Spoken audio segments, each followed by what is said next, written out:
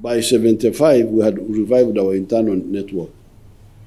Now, this is the one I used in 76, when the chance came to recruit the 28, partly from here, partly from Nairobi. And now we are back in full business. So when we were trying to infiltrate them back, that's when I made the mistake of attacking Tanzania. And instead of continuing with the clandestine, we now went open. Museveni then said, okay, he removed some of us. Ivan, General Ivan now, and some other person to come to Uganda for some missions. Our leader thought he needed some people inside Uganda. And I was one of the 5 that were selected. And by April of 1978, so this is December 77, then about 4 months, yeah. Yeah, that's a year. And then by April, I managed to be infiltrated back into Uganda. Ida means Uganda. And it's a short while after that he attacks Tanzania, and then the war to throw him out comes through. And all that time I was always in Ida means Uganda, behind enemy lines. But I had a method to communicate to Dar es Salaam, answer questions, assignments, report on assignments. Yeah. Because of the behavior of this regime, various groups, both inside and outside the country, have been doing their very best to remove the regime. They have been working in isolation and independently. Now, the purpose of this conference we had just concluded here in Moshi was to bring all these forces together and work as a united front.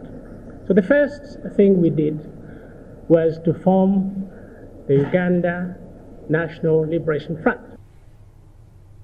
When Amin left, there was this UNLA, Uganda National Liberation Front, that was formed largely in Nairobi and went and united with others to come with Luweero and Tanzanians and from NASA and take power.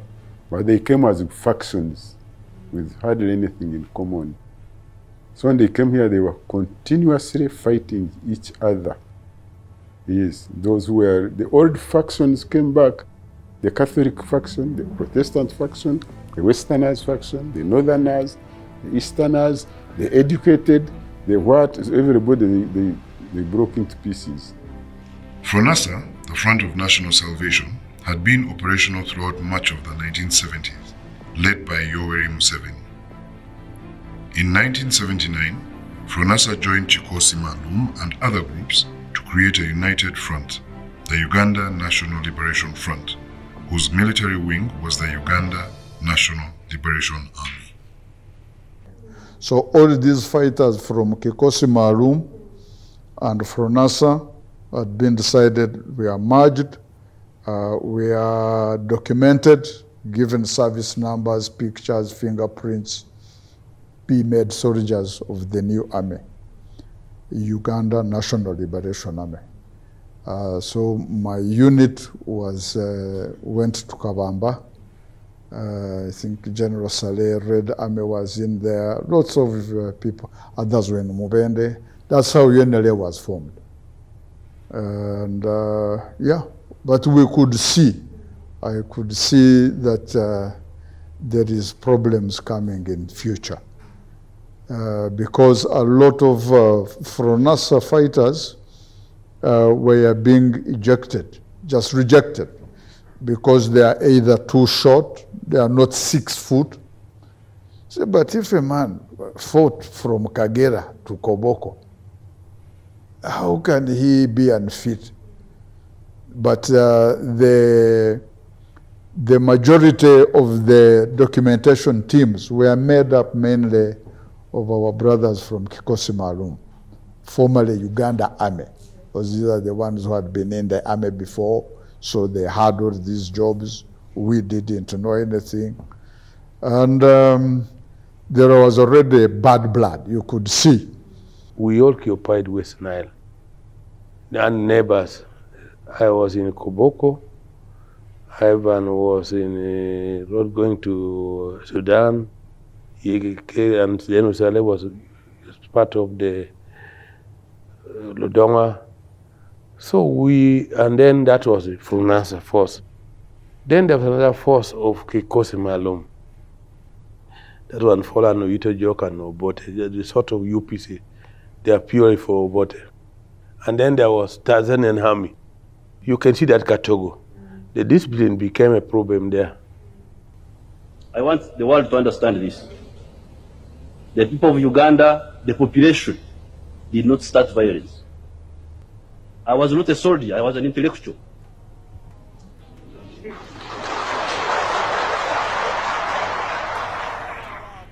Why did I become a soldier? I became a soldier to defend myself and my people against state-inspired violence.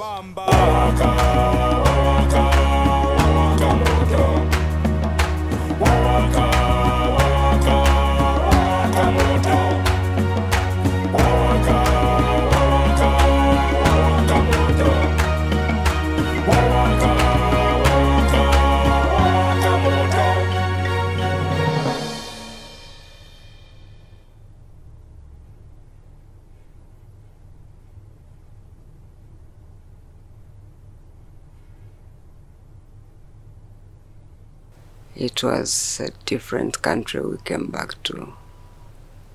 It had been really destroyed. Many people had died. The other homes which were not destroyed had been overrun and really looked like wilderness. The roads were unpassable. There was no water in Kampala. The electricity would come and go. It was a totally destroyed economy and the country. So that was Uganda at the end of the 70s, 1979. It was in 1980, early 1980. They said we are going to bring back the parties. For us, we said these parties cannot work. So many young people came together. Fortunately, we had a leader, one of the members of the military commission, President Museveni. That time he was not the president, he was vice chairman of the military commission. Agreed with most people, said that we still should remain in a united front, which was the NRM. No, UNLF. But now that UNLF had collapsed, we had to look for another vehicle to fight for, to keep this unity. So that's how UPM came. I remember campaigns started. Campaigns, there was DP, yes. There was DP, there was UPC, that's what I used to hear. Then now UPM came up, and I was in S3 then. And I remember I was chosen to be chair of UPM in my school, because I just remember knowing that UPC was for Protestants, DP was for Catholics, and then these people are coming and they are saying UPM, and it was talking about non-denominational politics of uniting people, and it made so much sense. I was like, that's it. We are talking of principled unity. These were new terms introduced by the president and the young team that came that time. Principled unity was a new concept in politics. Can't we unite around principles instead of uniting around Banyankore and Bachiga and the Catholics? So principled unity was very important. 2, can we democratize instruments of coercion? This is the army, the police, the intelligence. Previously, if an army came, it was either for Nubians, it was either for Achoris or Langis. So here, the president said no. We can strive to get an army that is balanced. And so that's to democratize instruments of coercion. Those 2 were very attractive. Principled unity and democratic instruments of coercion. I have justice for forming a new party is that we want to solve the missing link. Where is the missing link? What's wrong with Uganda? There's that question. What's wrong with you Ugandans? You're always in crisis. You're always in trouble. What's wrong with you? So we want to answer that question. UPM also believes that ultimately the people, the population, are the ultimate guarantors of their own freedom. We went around, we campaigned, we talked about elections and changing our country and giving it hope for tomorrow. But the constituencies had been changed somewhat, and so we were going to new areas we didn't even know that had become part of the constituency that was Nyabushozi. In 1980, Uganda held its first national elections since 1962. Unfortunately, the election processes were marred from the start. UPC members were appointed to the Electoral Commission and engaged in gerrymandering. The government intimidated candidates and there was no secrecy at the ballot. The declaration of results was taken over by the UPC's Paulo Mwanga, who changed them to give his party a false victory. Now there is a big election in end of 80. Yeah. And we saw the campaigns. As I mentioned earlier, I was in the personnel department at headquarters. I lived not far from here. I was staying with my brother Peter Nkore. He was an engineer with Uganda Railways, and he had a home just before Luzira town. So I lived there and went to Republic House to work every morning, came back in the evening. But during the campaign, the violence was just too bad. If Party X, members of Party X, members of Party Y, from their campaign rallies, if they met, there would be a big fight. People would get badly injured. I don't know how many died, but it was an everyday occurrence everywhere. And until we finished the campaign, and then the elections actually came, and we did the elections, and we waited for results, we waited for results, we waited for results. And when they came, they were really unreal. Come the day of the balloting itself, it is all very well documented how this thing was geared and skewered. Instead of the returning officers, somebody high up somewhere decided to be the returning officer, and if you do this, there will be a fine, you'll go to prison. Everything changed. So it was ugly, and we knew there was going to be trouble. What we were telling you, these people, why don't you organize elections, free elections, and people decide? You put your point of view, they put theirs, and then they decide.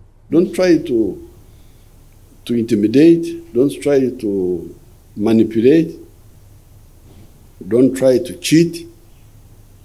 Let the people decide. That's when Yoweri started saying that he was going to the bush. And of course at that time that sounded like you don't know what he's talking about. And for me, I wasn't ready to go into exile again. I was prepared to go to the remotest area in Yaushoza and stay there, hoping that nobody would know where I am. Museveni then was always questioning, you people, we have invested so much already in these military wars, in defeating Idi Amin. Now you want to take us back to sectarian politics. If you continue and you cheat, we shall go back to the bush where we have been. And these people thought it was a joke. But indeed, after that, he went back to the bush. The 28, the ones who attacked Kabaamba, 27, they were actually 43, but the ones with the guns were 27. These were mainly the bodyguards who were with me at Kololo and Makindi. Many of the other people came later because operationally they couldn't be near me because they had been dispersed. UPC had dispersed them, thinking that that was a way to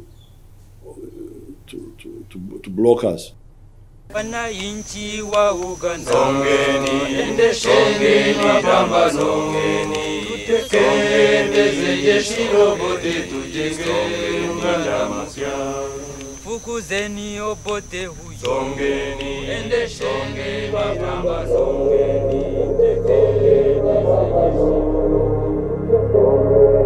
jeshi Obote, tujenge Uganda mpya. Fukuzeni Obote huyo, songeni, endesheni mapambano, songeni, tutekeze jeshi Obote, tujenge Uganda mpya. Fukuzeni simisi huyo, songeni, endesheni mapambano, songeni, tutekeze jeshi Obote, tujenge Uganda mpya. Fukuzeni ojoka huyo, songeni, endesheni mapambano, songeni, tutekeze jeshi Obote, tujenge Uganda mpya. Fukuzeni lwakasisi huyo, endesheni mapambano, tutekeze jeshi Obote, tujenge Uganda mpya. In 1981, you took to the bush with 27 other men with the aim of overthrowing the government of Milton Obote. On the face of it, a difficult, if not impossible task. Do you think of yourself as a gambler? No, there was no gambling in the whole situation. We studied the balance of forces. We studied the dynamics of the situation. We knew that although we had 27 armed people, but we represented millions of potential soldiers. These thousands here, they were all civilians, all peasants. Many of them were peasants. So although the 27 armed people were a small number, they represented a huge force of potential soldiers. First off, when did you join the NRA? I joined the NRA in 1981. And why did you join the NRA? I joined the NRA because of a number of reasons. One, the conditions at that time in the barracks where I was staying were intolerable, and even in the country over. Because, for example, in the barracks where I was staying in Makindi, I witnessed a number of people, innocent people, who were killed there, who were always being tortured in the army cells. And even my fellow army people, army men, were killed there. Those who appeared to UPC royalists as sympathizers of other political parties. From the time of FANASA to NRA, you were always in the position of David against Goliath. So what made you press on? Hmm? What made you continue? Because you were always fighting a much bigger foe. What would it not have been easier and safer for you to do nothing? What else can we do if you have got a government which has closed off all other channels of peaceful change? What else could we do except to surrender, to resign ourselves to slavery? And we couldn't do that as long as the people were willing, because this is their own war. The people are actually the ones who urged us on to fight. If we do not have this support, we would never have started such a war. So it is to the people's benefit themselves. And the fact that they have been able to bear this suffering, as you have seen, is a testimony to the fact that this is their own war. These people are just using us. We are the instruments. If we had not started the war, we would have been declared traitors. Because as long as we were fighting, we were satisfied, more satisfied than if we were not fighting. Because it would be traitors. You would feel that I am a traitor. This person is doing bad things. I should be able to, which I should not accept, but I am accepting because I want a comfortable life. That one we couldn't do. How would you describe the sort of war that the NRA is fighting at the moment from a military point of view? It is a protracted people's war of the same type as were fought in some other countries, like China, for instance, and even other countries of the West, like America, United States itself.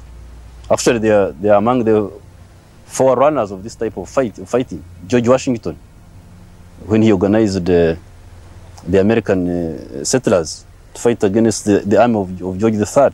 I think it was George III, was it? But the common characteristic is that a popular cause, which is very popular, but backed by initially irregular forces which are not regular armies, and which are not as armed as the establishment army, by using guerrilla tactics, eventually they build up enough strength to overwhelm the enemy. So this army is, this war is of the same category as the ones of Washington in America. I think there was also the war in Spain against Napoleon. When Napoleon was invading Europe, I think there was a people's war of this type. Mao Zedong, and many other wars in Vietnam and in Southern Africa and so on.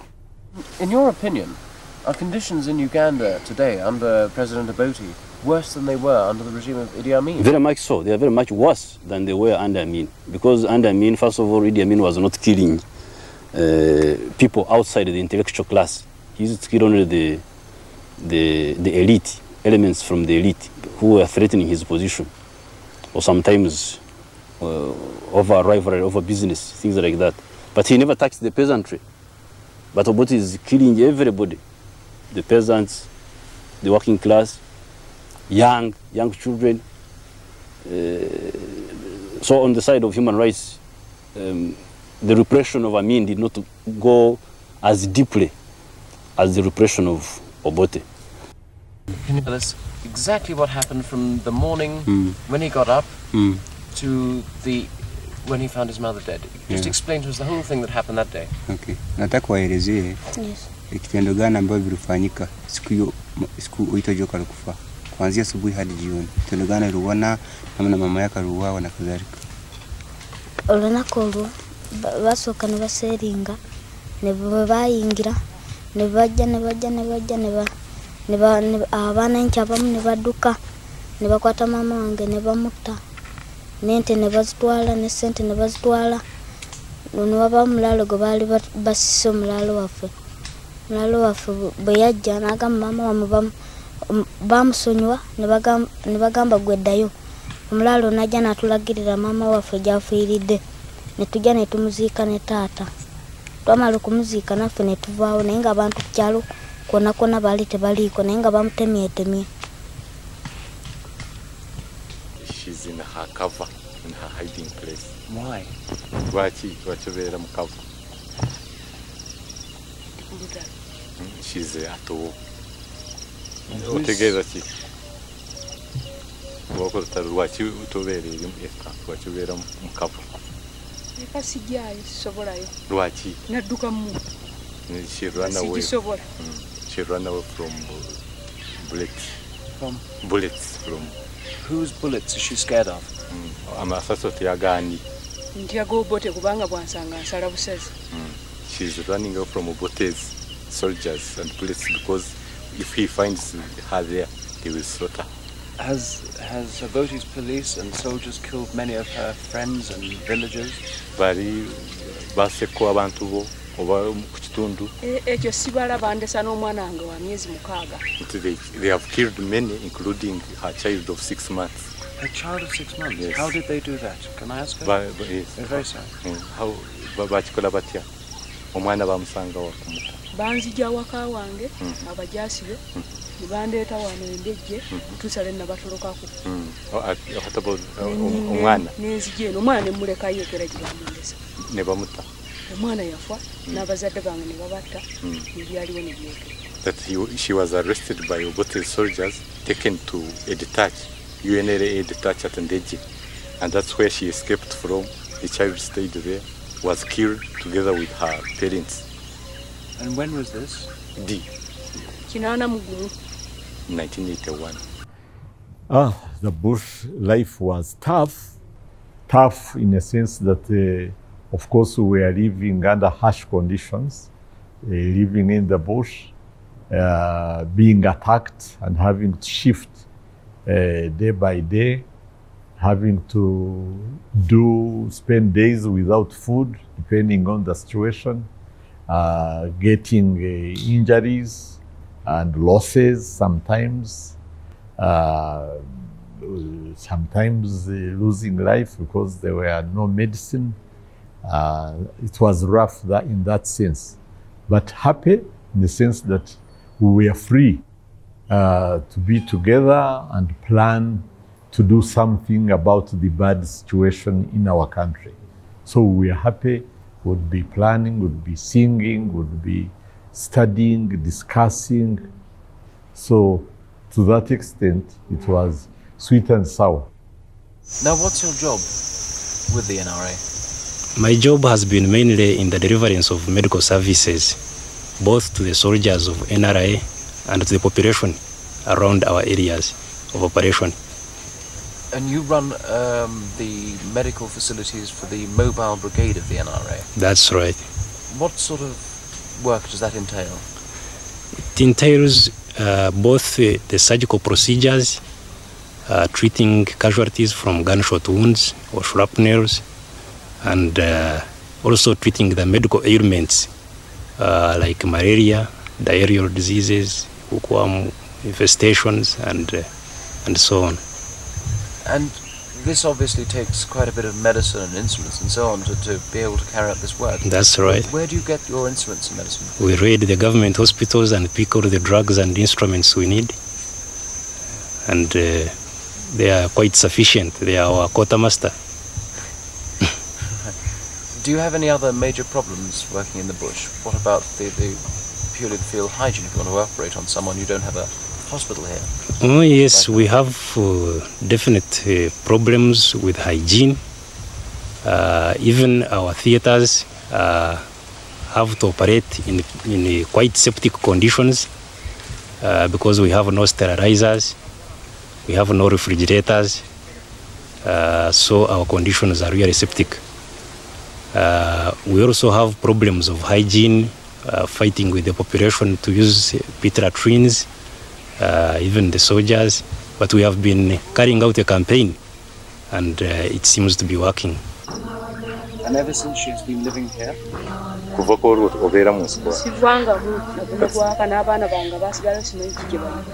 That this is the 4th year since that time she has lived here, and she doesn't know what happened to the rest of her children. She's a very strong lady. What does she think will happen in the future?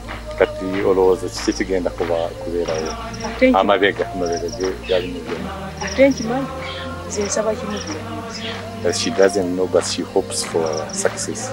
What does she think of Museveni? Museveni umulowoza koti. musabira kimu kuwangula tuwona omulala. She prays for him. Is he better than Obote? Omwagala nnyo kusinga Obote. Senga simwagala ate senga ndi naye munsi. But if she didn't like him, she wouldn't be with him in the bush.